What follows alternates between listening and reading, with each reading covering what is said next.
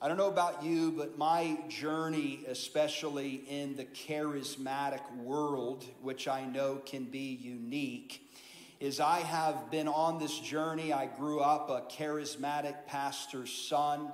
I grew up around miracles and prophecies, the manifestations of the Holy Spirit, demons being cast out of people. I mentioned at last service, I just thought that was normal.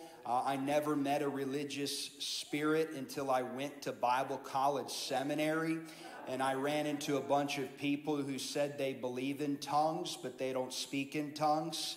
I ran into a lot of people who said that they believed in divine healing, but they never actually operated in it. How many of us know that the religious spirit operates in a form of godliness but denies the power of God?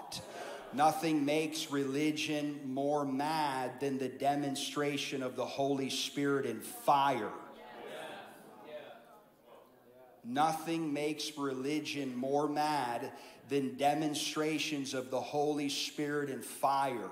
I have seen people so comfortable with the Holy Spirit until demons start manifesting. I have seen people so comfortable with the Holy Spirit until people start talking in tongues. And so growing up in a supernatural environment, you begin to try to navigate what is the will of God for my life, and how can the supernatural perhaps accompany my journey to know God and to follow His will. As I started my journey early on, I was drawn to several passages of Scripture that I believe could be very helpful to us, that might seek to ground us in the Word of God versus our experiences. It's really dangerous to base your faith on human experience, which will fail you, where we should actually be basing our faith on the eternal written Word of God. Really want to encourage you, get rooted in the Word rather than your emotions, or rather than allowing your experiences to dictate your beliefs. And so as I began to research and look into the Word of God, David began to be a character that I was drawn toward. And one of the things that God began to reveal to me about David, especially when he was young, is you have Samuel show up on the scene as a prophet of God. I find it very interesting that this might be the only time that Samuel maybe misses it. I know that the Word of God says that none of his words fall to the ground, but remember, Samuel goes to Jesse's house. He's seeing all of these men, and David is out in the fields tending to the sheep, and Samuel just thinks, hey, it's one of these good-looking guys. And the Holy Spirit has to say to him, man looks at the outward appearance, but God looks at the heart. How many of you say amen? I won't even make a joke right there. It's not funny. Sometimes we do the opposite, but I'll leave it at that. So he's anointed. David is anointed by Samuel as king over Israel. How many of you have ever received a powerful prophetic word from God that spoke to your destiny? Raise your hand. Okay. So we can relate in some ways to David. Amazing, anointed king over Israel. But what we fail to talk about in the church is the 14-year period that apparently the prophet left out of extreme warfare and wilderness. He didn't tell David, you're going to go to seminary of a demonized man. You're going to be hunted. You're going to wander around in En-Gedi. You're going to spend days and months and years trying to find the will of God in the midst of holding on to an incredible word from God. In fact, what I have found in my journey is a sign that the word is actually from God is the warfare that ensues. I remember being in a meeting in Pennsylvania. There was a guy sitting on the front row dressed in a suit, a guy sitting in the second row that looked homeless. And I get this word of knowledge that the guy that looks homeless is a multi-millionaire that God is going to raise up in his city. Talk about man looks at the outward appearance, but the Lord searches the heart. I remember prophesying to this individual the great plans that God had for him to finance the city. I get a call a month later, him telling me I'm a false prophet because he lost all his money. You know what my response was, because I know the Bible? I said, sir, I'm actually convinced that that word is from God. Because the amount of warfare you just experienced to contest the word of God tells me it's true. Wow. Okay. So back to reality. We're living in an American Western microwavable wham bam. Thank you, ma'am. The prophet gave me a word. Where's my house? Where's my car? Where's my upgrade? Click amen. It's going to manifest overnight. And when it doesn't, they're a false prophet.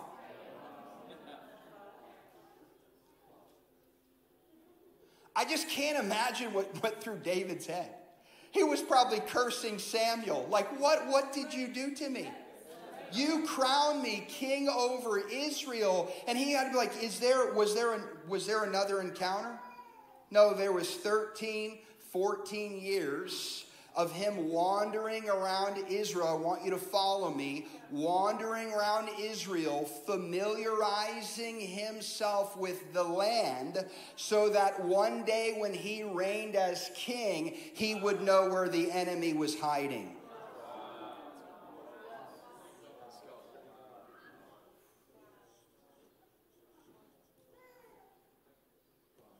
Think about the honor that David had for Saul. That even cutting a little piece of his robe. I tell people, I'm totally locked into this, okay? I know I'm like the Mr. Prophet guy, but there was a word from God that even David had that he could have acted on so that he could have rightfully killed Saul. Oh, here we go. Here's what David learned sometimes about prophecy. Sometimes you get a word of prophecy, not so that you can fulfill it, but just simply so that it can test your heart.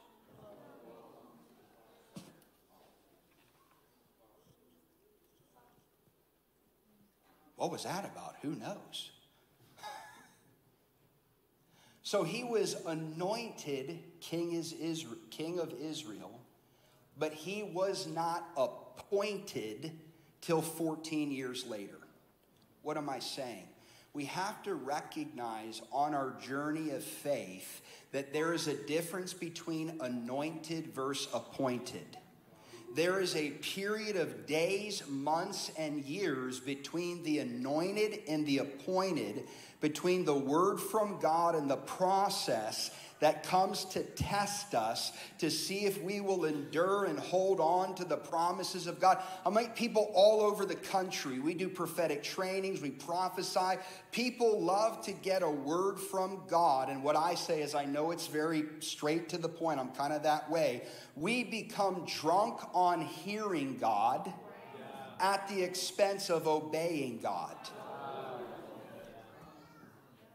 So it's like the Lord puts a seed in your heart of promise. And some people, they even begin to see it manifest a little bit. They begin to taste a little bit of the word, and then all of a sudden, bam, wilderness. And then we spend the next period of days or months wondering what's wrong with us, wondering why God is punishing us, when in fact he's not punishing us, he's actually proving us as sons and daughters worthy of inheritance. What if the bigger the word of destiny, the deeper the call to consecration? Now, I'm going to tell you the truth, okay? You can laugh because it's okay. I like making fun of myself. When I started reading the Bible on my journey in a charismatic atmosphere of dreams and visions and miracles, and he heals some and he doesn't others, and people are confused because they had a dream and they thought she was the one, and it was actually a different one the next month and the next month, and people start saying God said and he didn't really. I mean, it can be really honestly quite confusing. I don't know, God's all of a sudden bipolar schizophrenic.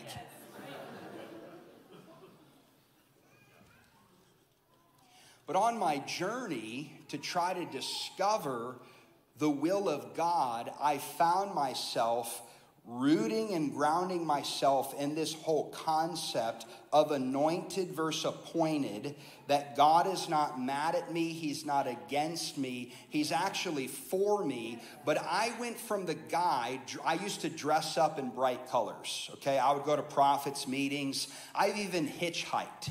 I hitchhiked from Florida to Pennsylvania because I wanted to grow in the prophetic. Yes, my parents thought I was nuts, okay? I hitchhiked and I sat in an airport with a bright sign. This is God's my witness. I've written about it in a book. It said, "Looking for a ride to the prophets conference."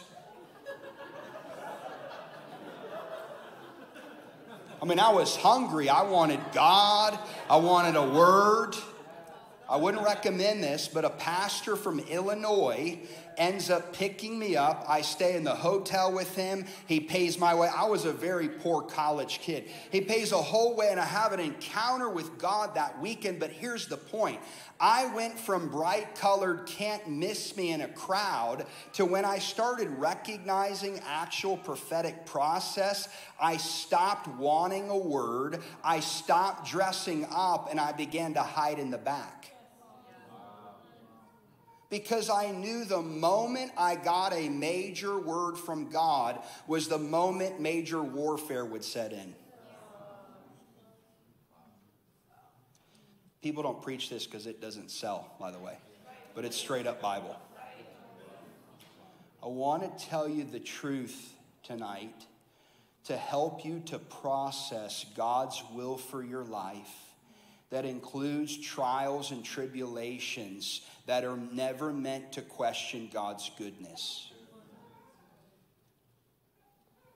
He is a good Father who has our best interest in mind. He has seen the end from the beginning, and he is way more concerned with our character than how we feel. Old Testament, I'll give you in a New Testament. What about our brother Paul? A lot of people view Paul's life like he murdered Christians, he stood at the grave, the stoning of Stephen. All of a sudden he has this encounter on a horse. He gets knocked off, he's blinded by light, he gets healed, and then he writes the rest of the New Testament. Wrong. If you read Galatians chapter 1, you'll realize that Paul spent a period of 3 years in the desert of Arabia and doesn't make his way back up to Jerusalem for another 14. How was someone called by God like Paul perhaps go off the grid for 15 years? Where was he? What was he doing? He was being prepared by God in the wilderness, probably showing him how much he had to suffer for the sake of Christ. So out of the New Testament, I like to talk about 3 C's. Calling, consecration, and commissioning.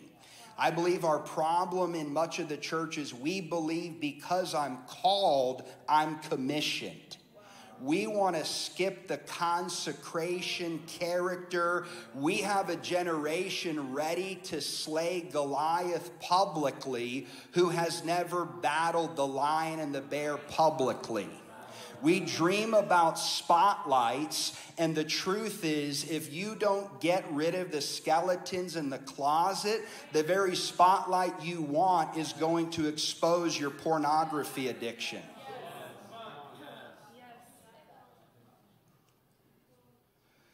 So on my journey, and I'm going to begin to share a part of my journey, I wanted to share with you 2 Old and New Testament realities that really began to ground me. A lot of people, you're going to waste time questioning whether you're called, and it's the wrong question to ask. You need to stop allowing trial and tribulation to call into question whether God called you or not. Actually, again, the type of trial and tribulation you're going through is proof you're called. I said last service, Jericho was tightly shut up. The fact that Jericho was tightly shut up was proof to the Israelites that the devil was scared that they were about to bring Jericho down and begin to execute a level of destruction on satanic principalities and powers. So oftentimes the resistance, oftentimes the challenges, oftentimes whatever comes our way, I want to encourage bold faith in this room.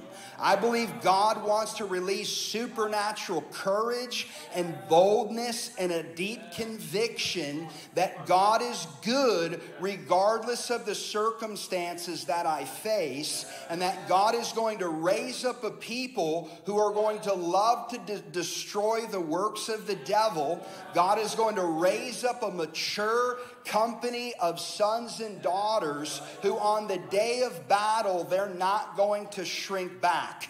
God is going to release a mature company in America who know that they have the steak. We just have to get it marinated. We just have to, I believe God is going to raise up voices in this nation who he has been preparing in the wilderness. We are about to see the emergence of unknown, non-popular people who have chosen the narrow way, who have been tried by fire, and they're going to be way more reliable in the days of shaking coming than our charismatic heroes.